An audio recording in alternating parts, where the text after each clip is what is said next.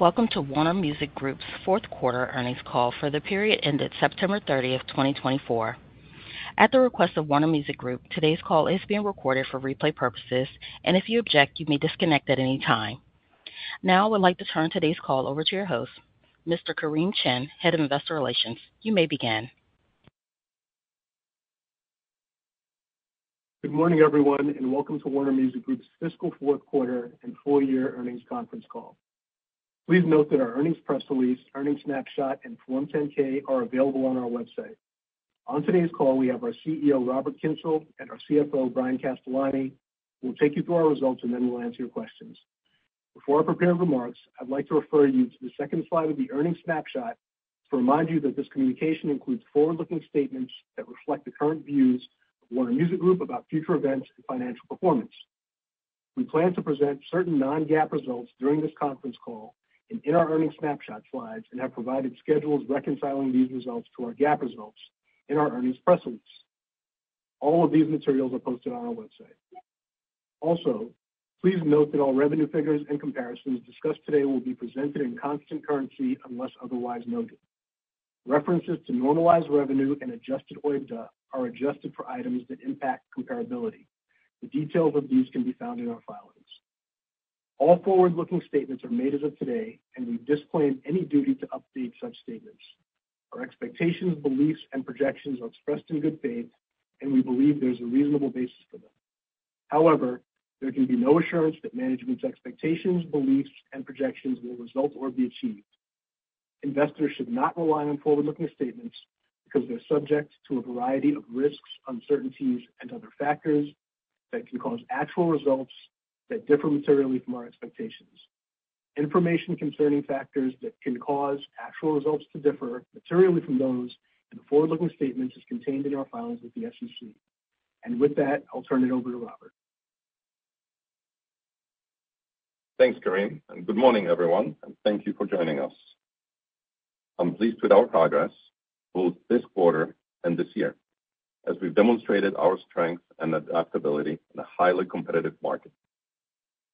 Today, I'll provide more context on how we're positioning the company for sustained growth and to deliver even greater value for our artists, songwriters, and shareholders. First, let me give you a quick summary of our Q4 results. These are normalized for all previously disclosed non-recurring items. We delivered an 11% jump in recorded music subscription streaming revenue, driven by strong releases and assisted by global subscriber growth and price increases. This was our fourth consecutive quarter of double-digit growth. Total revenue was up 6%, with recorded music up 6% and music publishing up 5%. And adjusted OIBDA grew 14%, with margin increasing 150 basis points. Our robust Q4 results contributed to full-year revenue and adjusted OIBDA growth of 7% and 11% respectively. The year was highlighted by recorded music subscription streaming growth of 12%. Our strategy is designed to enhance our ability to attract original artists and songwriters at every stage of their development. We help them realize their musical visions, cut through the noise, build sustainable careers, and grow passionate and loyal fan bases. This year, we've reimagined our organization based on the principle that simplicity and focus drive higher intensity and impact. We've done a lot of important work, which has set us up for success today and will help us grow more profitably in the future. We strengthened our presence in the U.S., the world's largest music market. We've shifted to a simpler and flatter organization structure to create faster and more direct channels for local talent to reach the global stage. And we've reorganized key business lines such as catalog and distribution in order to deliver greater global reach. We've continued to find ways to strengthen the coordination across our recorded music and music publishing divisions, and we fixed a lot of foundational infrastructure issues that will now enable our technology team to be more offensively focused. I'd like to dive a little deeper into these changes and tell you about some of the further steps we've taken this quarter. In the U.S., we have two flagship record label groups Atlantic, and Warner Records, important twin engines for growth. As part of our structural changes, we elevated Elliott Grange to lead Atlantic. While this kind of transition is never easy, this was a seamlessly executed handover.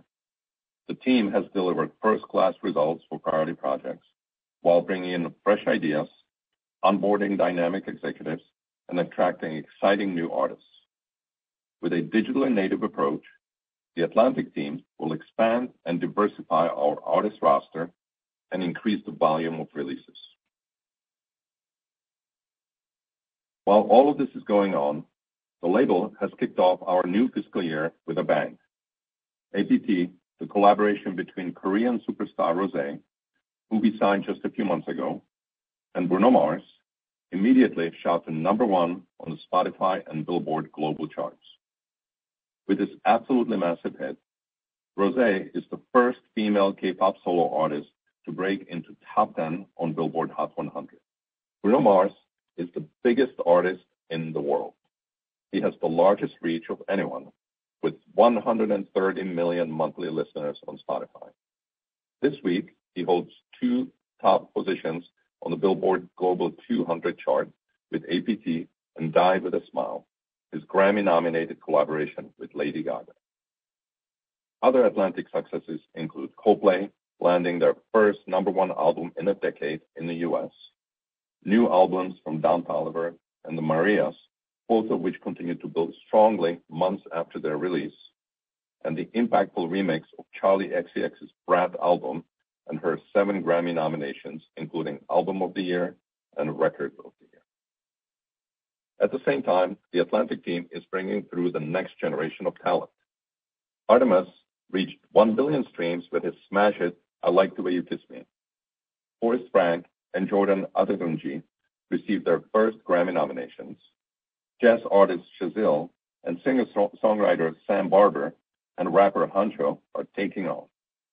And competitive new signings include Bash for the World and 1900 Rugrat. Elliott and his team have an impressive ability to discover an extraordinary talent across multiple genres and find fresh ways to help both established and emerging artists stand out from the crowd. At Warner Records, the team's commitment to artist development is driving hits and creating superstars. Under the leadership of Aaron Bayshuk and Tom Corson, the label's market share hit a new peak this year, reaching the number 3 position in the U.S. for current releases. They're helping the likes of Teddy Swims, Benson Boone, and Ali Chapa and Zach Bryan have worldwide smashes with real staying power. For example, Teddy's number 1 single, Lose Control, has spent an impressive 44 weeks in the top 10 of the Billboard Hot 100. And Ali Chapa's career streams crossed the 9 billion mark at the ripe old age of 22. And it's great to see that label mates Teddy and Benson are up for Best New Artists at the Grammys. At the same time, Warner Records has been integral to the successful resurgence of icons like Green Day, Cher, and Linkin Park, who have triumphantly returned with their first album in 7 years, the first since the tragic death of lead singer Chester Bennington. The band's new album, From Zero, had the most pre-sales in WMG history, while the band embarked on a massive global tour. As I've said many times, the power of new releases drives engagement around artist catalog and vice versa. We create a virtual cycle of consumption that fuels an uplift across the artist's entire body of work. For example, when Linkin Park's new single, The Emptiness Machine, dropped in September, and the band's new album was announced, their streams jumped by 500 million compared to the same quarter last year. I cannot stress enough how exhilarating it is to watch the creative success that both Warner Records and Atlantic are having. Through our shift to a flatter organizational structure, we've elevated our regional leadership across Latin America, EMEA, and APAC. This has created faster, more direct channels for local talent to access the global stage. This quarter, we've continued to take steps that expand our presence in both mature and high-growth markets. In Japan, the second largest music market, we appointed a new leadership duo, CEO Takeshi Okada and Chairman Kenji Kititani. In Korea, we launched Amplify, a new label focused on English language music. In Benelux, we bought a leading indie label, Cloud9 Recordings. In Africa, we completed our acquisition of Africori, the region's leading distribution company. And Warner Music Latina joined forces with indie label Street Mob Records, an incubator of new Mexican talent. Our focus on bringing a wider array of local talent to stardom is paying off. We have vibrant music from homegrown heroes, topping charts in many territories. We've had number one singles and albums by the likes of Soprano in France, Speed in Australia, Aliva in Germany, Bien in Kenya, Kosang in Italy, Wu in Vietnam, and King in India. We've also helped our global superstars reach new heights around the world. For example, Dua Lipa became the first female artist to have 2 albums exceed 13 billion streams each on Spotify. Before we move on, I'd like to spotlight a territory we believe has huge global potential. With a population of 1.4 billion, India is more like a continent than a country. It has the 5th largest GDP, but it's still only the 14th largest music market in the world. That gap will continue to close in the coming years. And as it does, India will become an increasingly influential global force in the music business. The country has already seen a significant increase in paid subscribers, which have increased by almost 40% since last year, but it still has less than 2% penetration. A few weeks ago, I visited our offices in India and met with our team, artists, and partners, and it was very inspiring. Since launching there in 2020, we've partnered with the most important local players, as well as buying stakes in and acquiring outright local music companies such as ePositive, Devo, and Global Music Junction. Earlier this month, we made our latest move, buying a stake in Skillbox, a leading ticketing and live events platform. We're helping Indian stars like Diljit Dosanjh and King reach new audiences while building loyal Indian fan bases of global talent, such as Coldplay and Dua Lipa, who are both touring there in the coming months. As a result, we've seen an impressive revenue growth by over 100% in fiscal 2024. And most importantly, everything we're doing means we're well positioned to keep taking market share as India continues its explosive growth. In our catalog and distribution divisions, we've made changes that better align our expertise and resources with the growing global opportunities for artists. Where previously we were operating on a country-by-country basis, now we've globalized our operations. Our dedicated, centrally managed global teams enable us to share learnings, leverage best practices, and deploy technology to find efficient ways of having greater worldwide impact. Turning to music publishing, the business continues to deliver impressive results. The 14% growth in total revenue on a normalized basis for the full year represents our 4th consecutive year of double-digit revenue growth. This was led by 19% streaming growth on a normalized basis. We're contributing to global hits, strengthening our services, and monetizing deeper into our catalog. Here are a few recent high points. 3 of the 5 Grammy nominees for Songwriter of the Year are Warner Chappell writers: Amy Allen, Ray, and Jesse Alexander. Warner Chappell is number 2 for a 2nd consecutive quarter on Billboard's top radio airplay rankings and rising to number 2 on the Hot 100 Songs chart with 25% market share.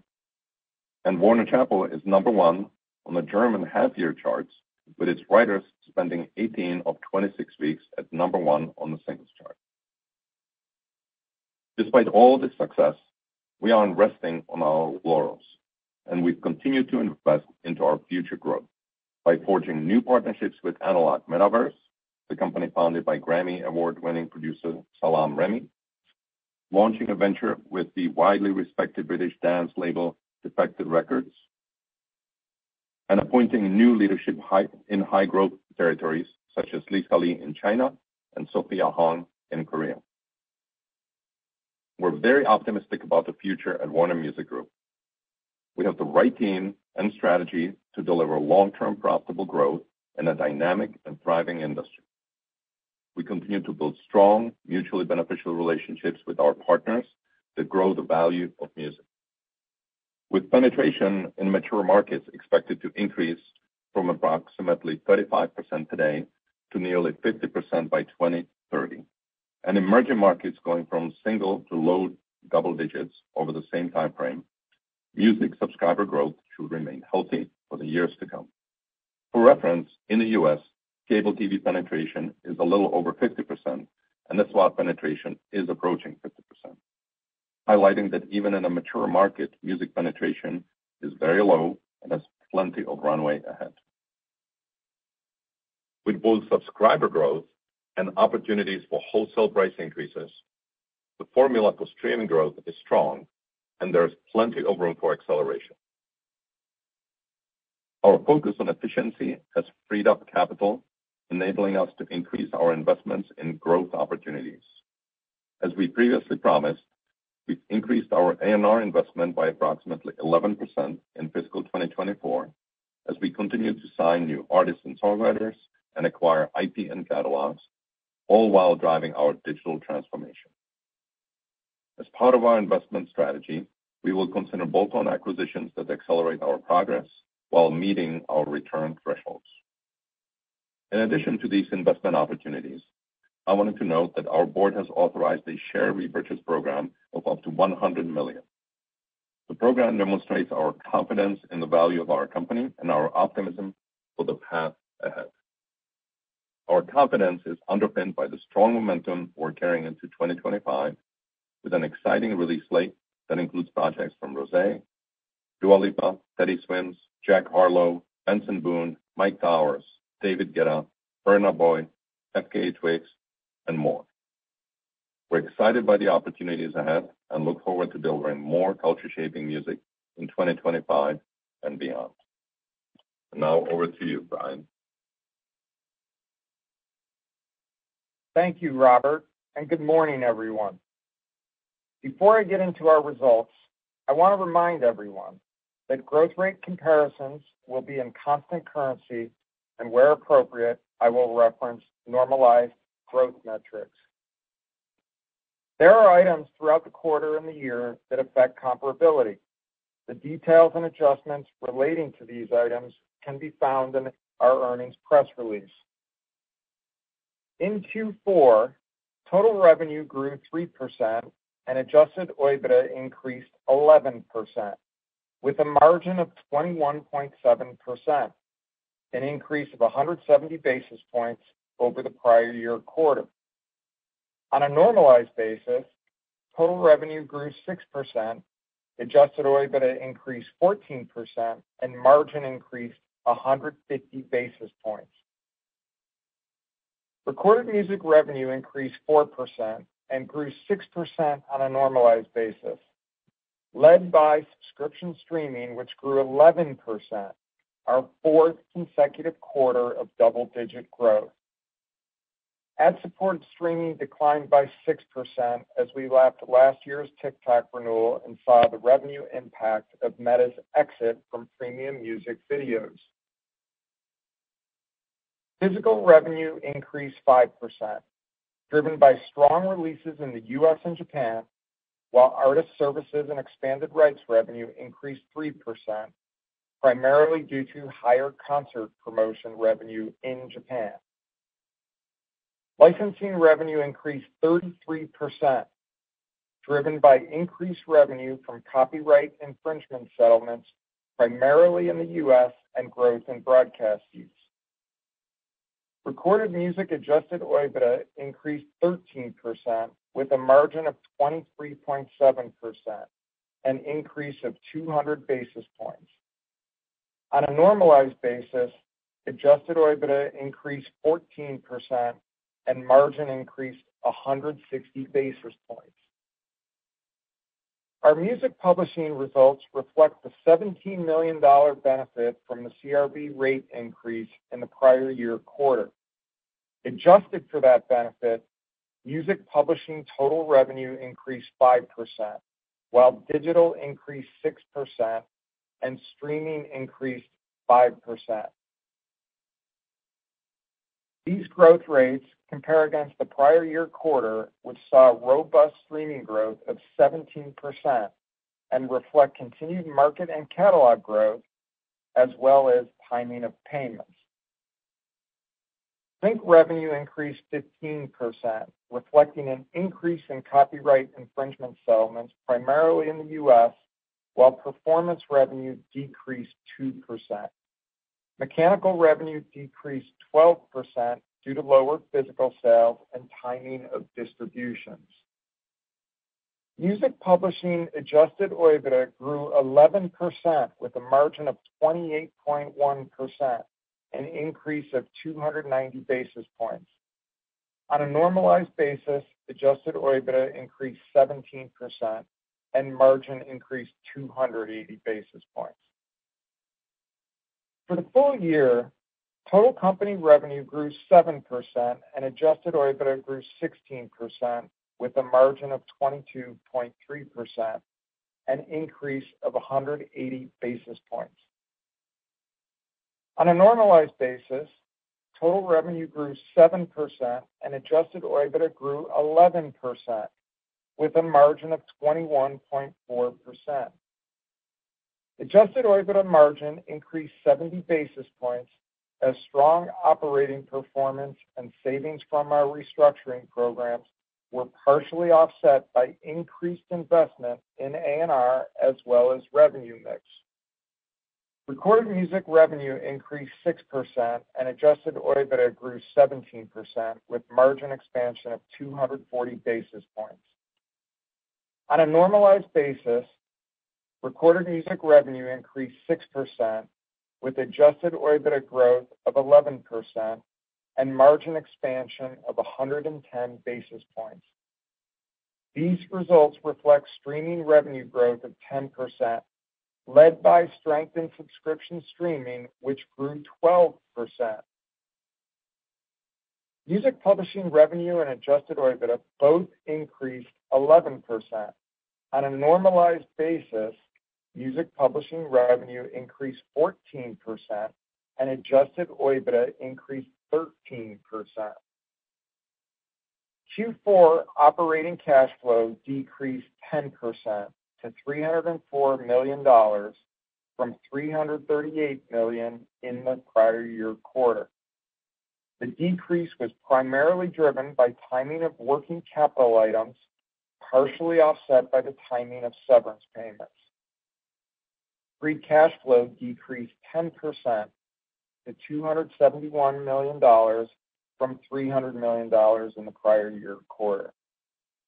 For the full year, operating cash flow increased 10% to $754 million, and free cash flow increased 14% to $638 million.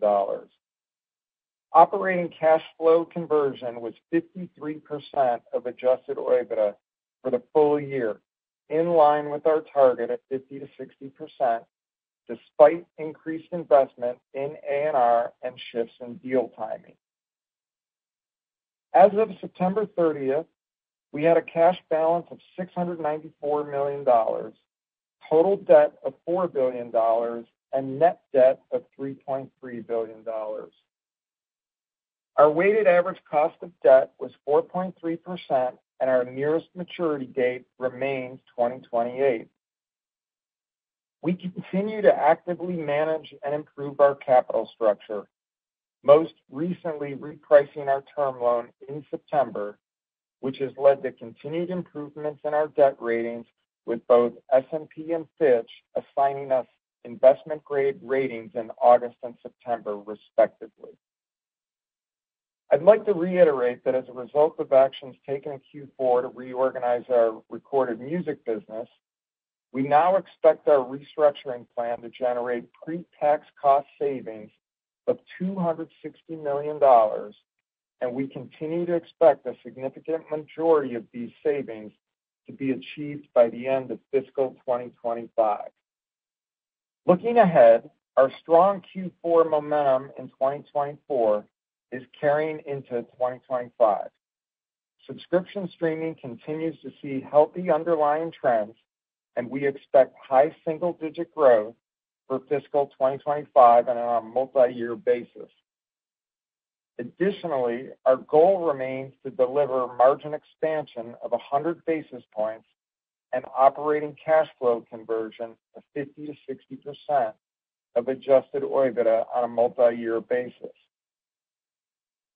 As a reminder, there are a number of previously disclosed items that will impact comparability in Q1. Streaming growth will be impacted by the WMG digital distribution roll-off, the digital license renewal in the prior year, and the lapping of Spotify price increases. Our digital distribution relationship with WMG that was planned to roll off by the end of fiscal 24 will now continue into fiscal 25. The revenue impact in Q1 is approximately $16 million versus the prior year quarter. And the digital license renewal with one of our international partners was $27 million in the prior year quarter. Our physical distribution relationship with WMG has largely rolled off. We expect there to be an unfavorable revenue impact of $15 to $20 million in Q1. Licensing revenue will reflect the $68 million catalog licensing agreement extension we disclosed in Q1 24. Finally, artist services revenue will reflect the exit of our owned and operated media properties, which contributed $20 million in the prior year quarter. The music industry remains healthy, and we continue to see positive subscriber growth and penetration trends, as well as opportunities for wholesale pricing growth. We are excited about the slate this year and look forward to delivering great music. The momentum in the business is strong, and we are positioning ourselves for long-term success. Thank you for joining us today. We'll now open the call for questions. Thank you. To ask a question, please press star 11 on your telephone and wait for your name to be announced. To withdraw your question, please press star 11 again. Please stand by while we compile the Q&A roster. Our first question comes from the line of Kutgun Maral with Evercore ISI. Your line is now open.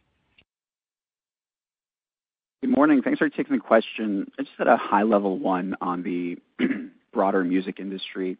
Looking at the labels specifically, the industry construct remains very attractive. There's healthy competition for sure, but the big three still drive roughly two-thirds of global recorded music revenue and are must-haves for any platform. And structurally, you continue to see improvements with DSP price increases and the shift to artist-centric royalty models. So a very healthy and encouraging backdrop. On the other hand, I think as investors have looked to the other parts of the ecosystem, a lot of value has instead accrued to the DSPs and even certain live entertainment companies, in part because of a view that they're at the forefront of capturing a greater share of wallet from consumers and monetizing the growing power of music. I'm not saying that those companies are undeserving of Wall Street's optimism, but it seems like the perceived potential for the labels has lagged despite their crucial role in everything. So I don't know if it's changing the dynamics with the DSPs and ad-supported tiers or a reimagined approach to superfans, but can you share your views on what the biggest opportunities for WMG are over the next few years to better participate in what seems to be a very robust growth profile for the overall music industry? Thanks. Sure. Thank you. Thanks for the question. So I see this in two different buckets. Bucket number one is the obvious moves. And in those, I'm focused on two big ones, which is reduction of discounts on family plans and more frequent PSM escalators. It's very simple. It comes down to these two levers. And they're very obvious moves for the industry, for a company like WMG. And they are not a zero-sum move between us and the DSPs. They can actually be in concert with each other. And then the second bucket is in more innovations, and that's where sort of a super fan tier like the Music Pro that's been discussed a lot, or other SKUs, some which may include ads, etc. Just innovation around SKUs and audience segmentation. Those are also potential upsides for all of us. My focus is in the order that I described, which is obvious moves first, those two specifically, and then the innovations. And all of these things would be sort of incremental to the glide path that you guys see for the industry. Understood. Thank you. Thank you. Our next question comes from the line of Benjamin Swinburne with Morgan Stanley. Your line is now open. Thanks. Good morning. I guess I had two questions. Robert, you gave us some helpful context around the management changes. I'm wondering if you could talk a little bit about what worked and is working so well at 10K, Elliot's label that you guys acquired last year. That is or isn't applicable to the larger business of Atlantic.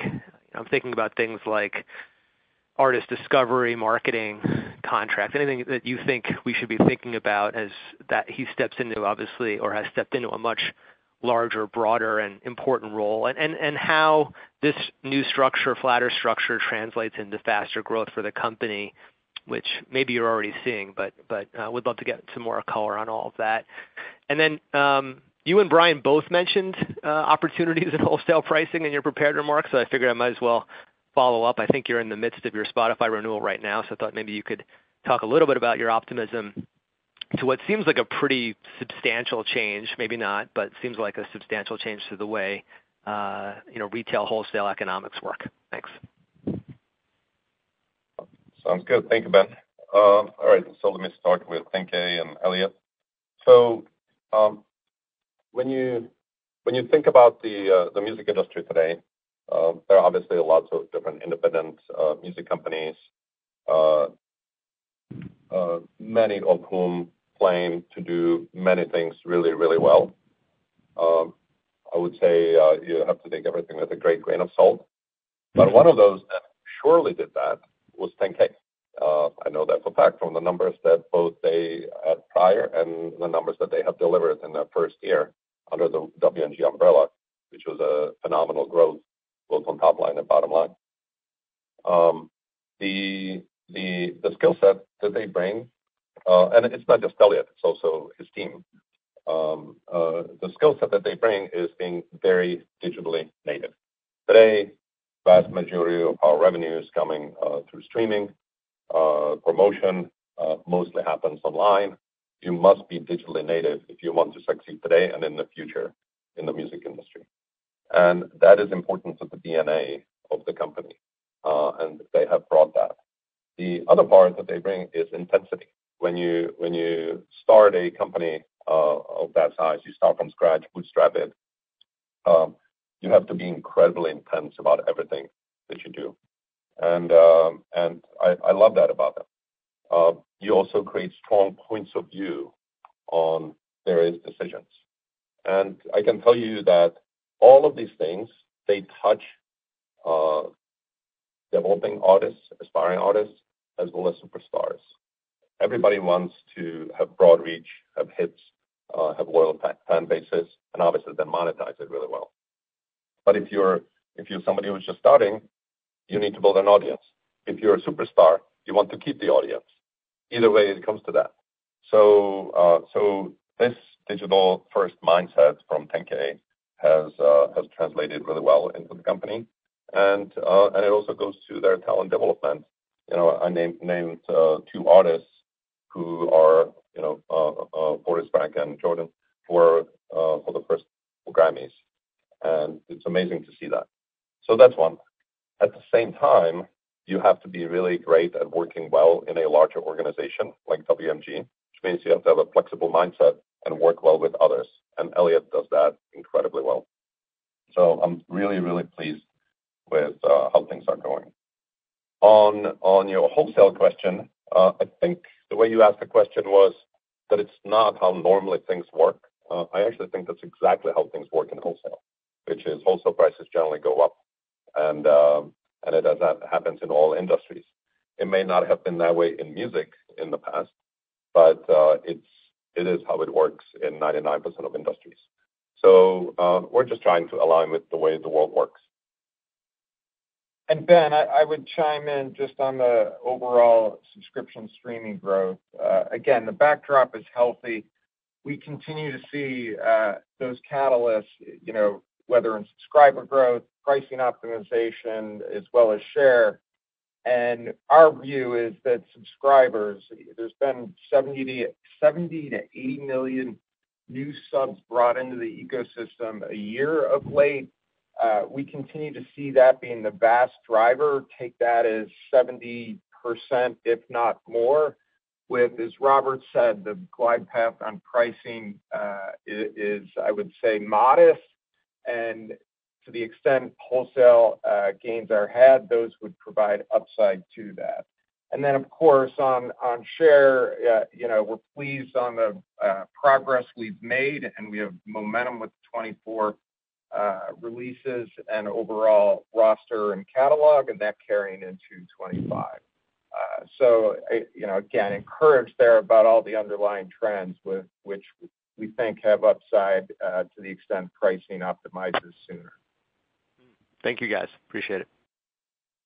Thank you. Our next question comes from the line of Jason Bazinet with Citi. Your line is now open. Your commentary is helpful and bullish, I guess, in terms of subscriber growth and potential trends on wholesale pricing and potentially market share. I just wanted to ask, how likely do you think it might be that there's a headwind embedded in those three tailwinds you talked about just from geographic mix, meaning the sub growth comes from more emerging markets as opposed to developed markets? Is that a risk that you think investors should be focused on, or do you not really think that could present itself as a headwind? Thanks. So I won't answer what you should do. I'll just tell you what I do, and then okay. And then you guys extrapolate from that. I study the video industry a lot, right? Whether it's MVPDs, right, TV, film, cable, satellite television, or subscription video on demand, SVOD, right? Because they're extremely adjacent to what we do. And yes. So simply studying the penetrations, I kind of take two extremely opposite markets, right? United States and India. One is the largest market in revenue. The other one is the largest market in users in the world, right? And but low ARPU, obviously. United States today penetrations are around 30%, but television is around 50%. SVOD is approaching 50%. With lots of different subscription services, obviously, investing and growing. There is a lot more to grow in the United States for music. And by the way, we're a lower price product that gives you everything, and it's extremely fluid and easy. So I view it that way. And then in the I almost don't want to call it emerging markets because they're really high growth markets, but the penetration there is extremely low today. And obviously ARPU is low, but what we will see over there is we're betting on countries that have have higher GDPs now, but also have movements in GDPs up in the future because higher GDP will translate into more ad revenue, and because that's a function of GDP, and it will translate into better conversion rates and subscriptions. So in India, it's an extremely low number of subscribers today. In total, I think it's about 15 million. And on television, there's more than 100 million households in India. So there's a lot of room to grow. And so I kind of look at those two bookends, and then there's obviously gradation in between by market, and we just study each of those markets. So this is what's giving us confidence.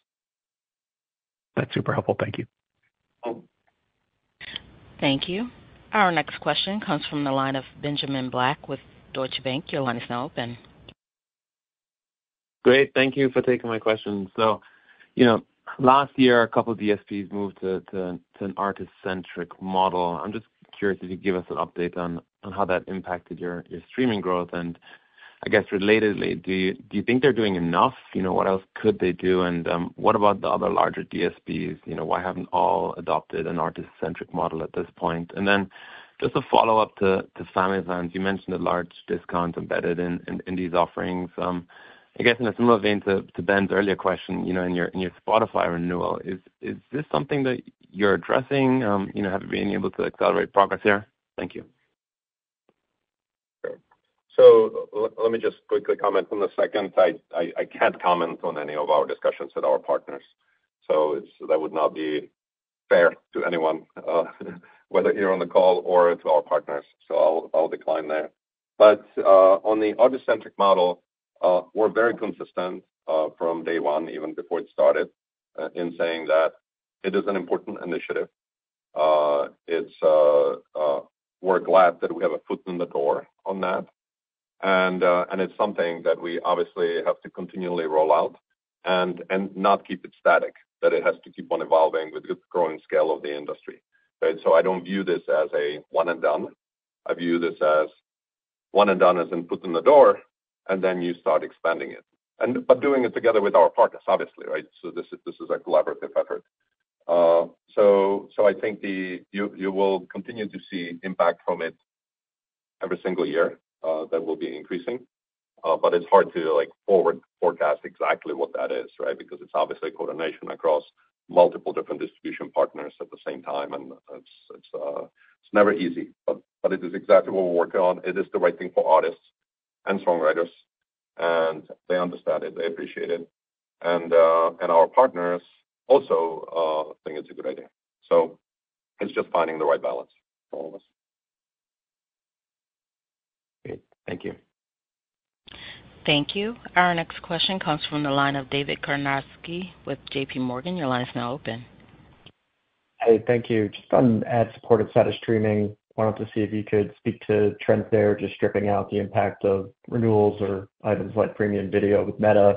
How should we kind of think about this line going forward? And then, Brian, thanks for the multi-year outlook on margins, just kind of bringing it to 25.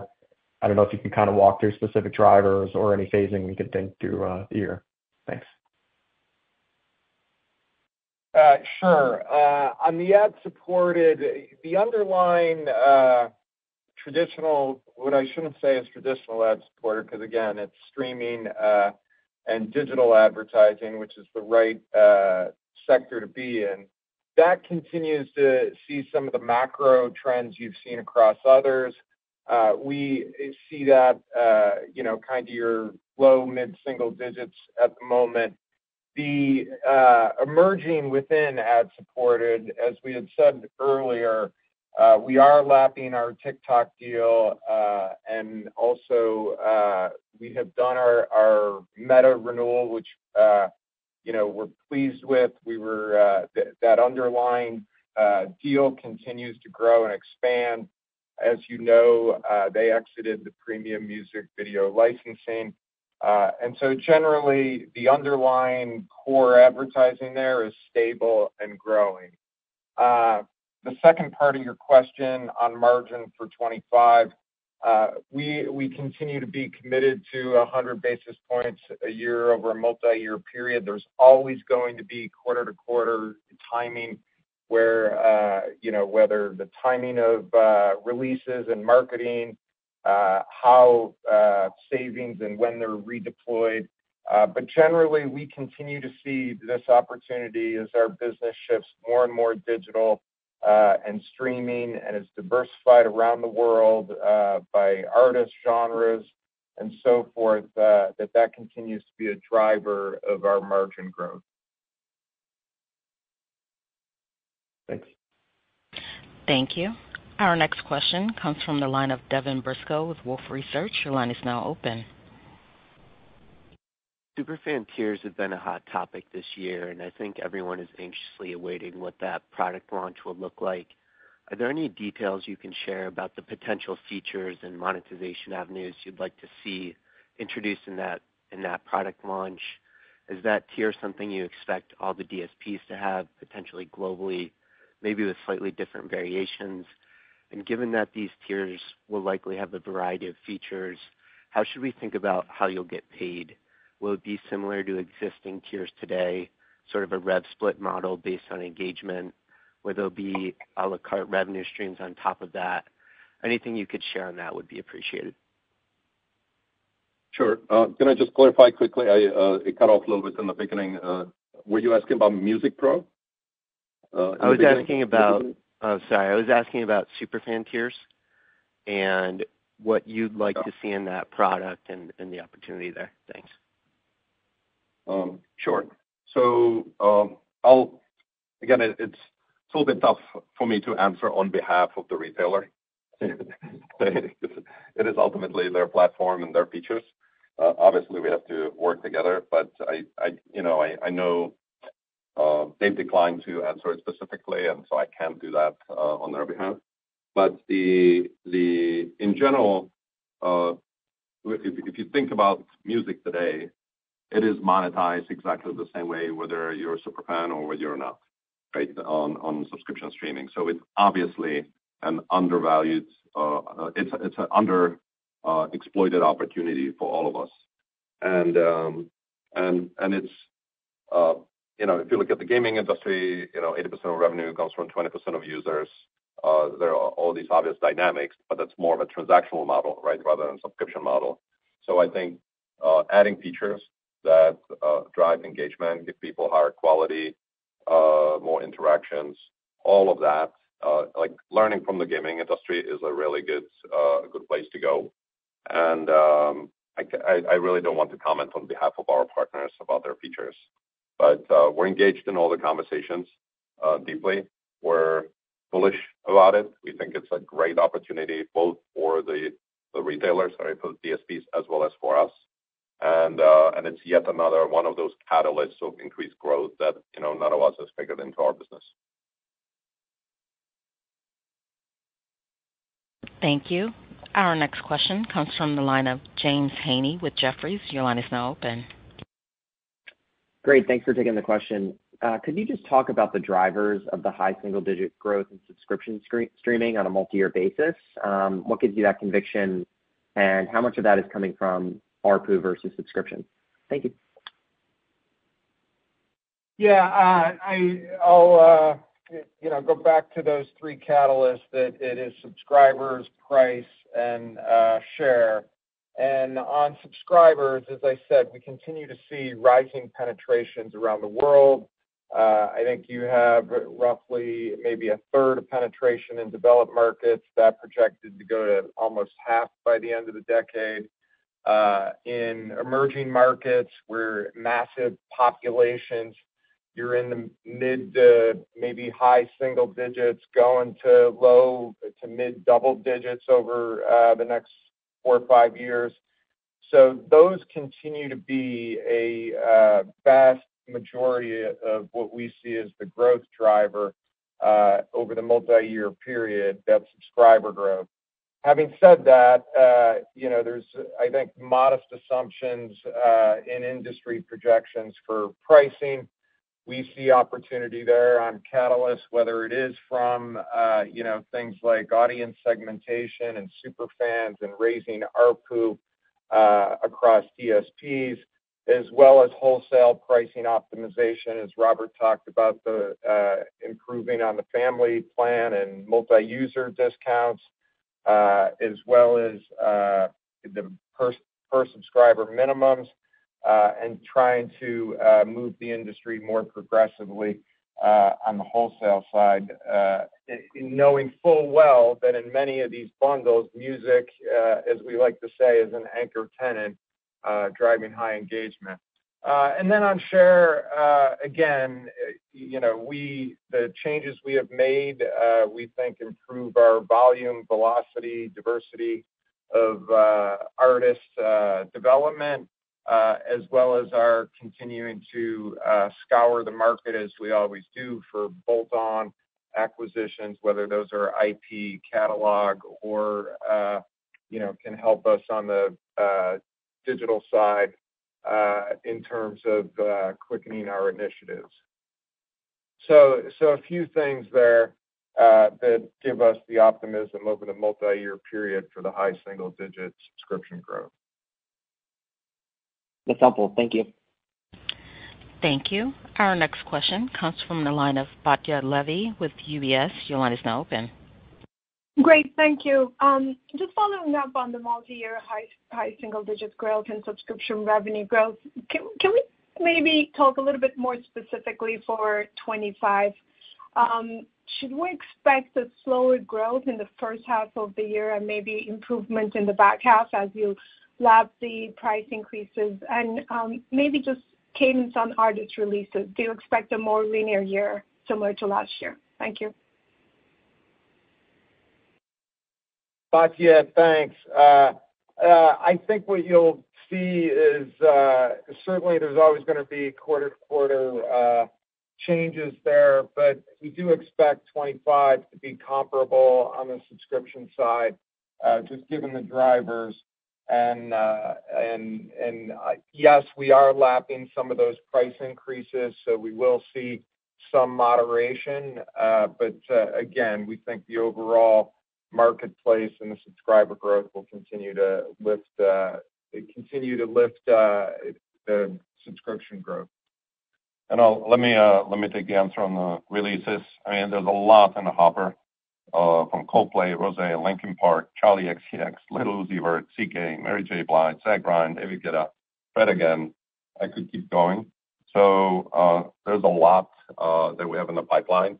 Obviously, things can move around, across quarters, but one of my big areas of focus is top of the funnel on our pipeline, whether it's deals on the distribution side or releases, and making sure that there's enough volume in our pipes to allow for movements back and forth between different quarters. And obviously, when that's combined with creative success on the charts, which we have had, it translates into results. Great. Thank you. Thank you. Our next question comes from the line of Stephen Laszczyk with Goldman Sachs. Your line is now open. Hey, great. Thank you. Two, if I could. First for Robert, on newer forms of music monetization, maybe away from social media or short-form video, I'm curious if you see any opportunity for other categories to come into the picture over the next year or two that might be able to move the needle on emerging revenue, streaming revenue growth. And then for Bryan on free cash flow conversion, just curious if there's any puts or takes worth calling out as we think about operating or free cash flow conversion heading into next year. Thank you. Yeah, so thanks, Stephen. So one, I'll answer this a little bit more broadly, which is music is the most widely distributed medium of any kind, more than video, more than text, more than anything. And because of that, it becomes a soundtrack to everyone's lives. And, and because of that, it always finds a way for next new revenue stream. So your question is 100% spot on. The question is how often those come and how successful they become. I have 2 to 3 new revenue streams sketched out, but nothing that I would be prepared to speak about publicly because that would be a little bit premature. But it is exciting to actually see when you look at the engagement of people around the world with music, when you see lots of different distribution partners that we have, when we have a lot of label partners distributing through us, lots of artists, there are many different opportunities to monetize than we do today. But there's nothing that we can offer in terms of specific just yet. But your question is so spot on because it always does happen in music. And so I am allocating some portion of my time to developing these things as well. And on the free cash flow conversion, we continue to see on a full year basis 50 to 60% operating cash flow conversion there. Obviously, there is some seasonality in our year just based on the timing of deals as well as payments. But otherwise, we see it largely consistent year to year. Great. Thank you both. Thank you. Our last question comes from the line of Jessica Reif Ehrlich with Bank of America Securities. Your line is now open. Thank you. I guess one follow-up and one question. On the wholesale pricing, obviously, it's very important piece of the financials. Are you looking for? I know you're looking for price increases, but I'm not sure I heard you say anything about structural changes. So if you could comment on that. And then also, you've made a lot of tech investments since you've come to the company, Robert. Can you talk about like kind of what you've seen from those investments and what we'll see at the results and then what's left to go? Sure. Sounds good. So on the first one, on the wholesale prices.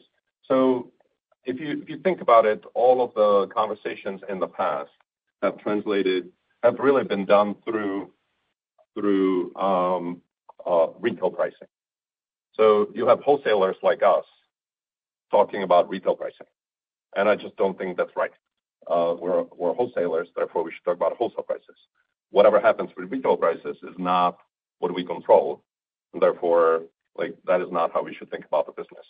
So I'm very much focused on the things that we control, and we learn from other industries, how they work.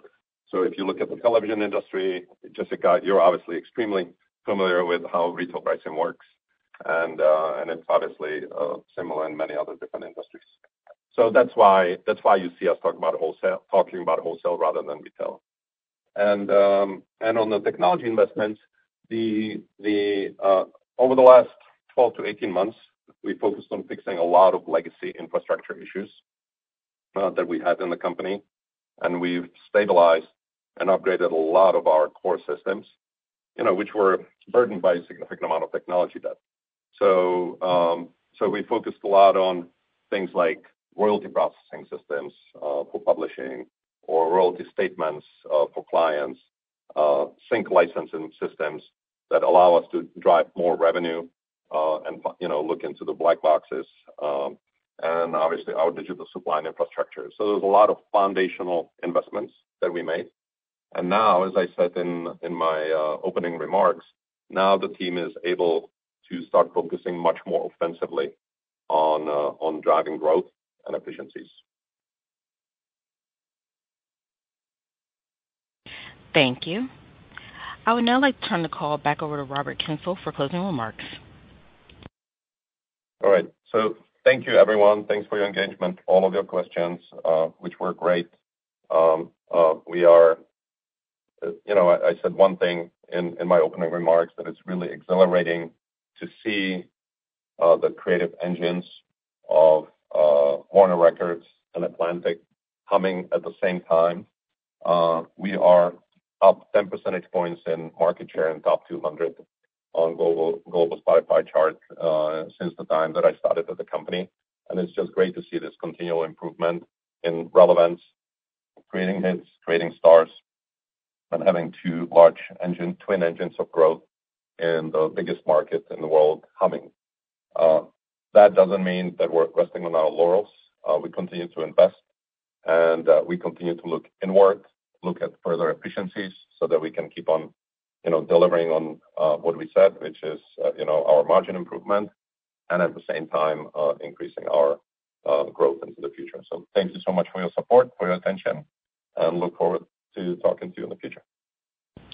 This concludes today's conference call. Thank you for your participation. You may now disconnect.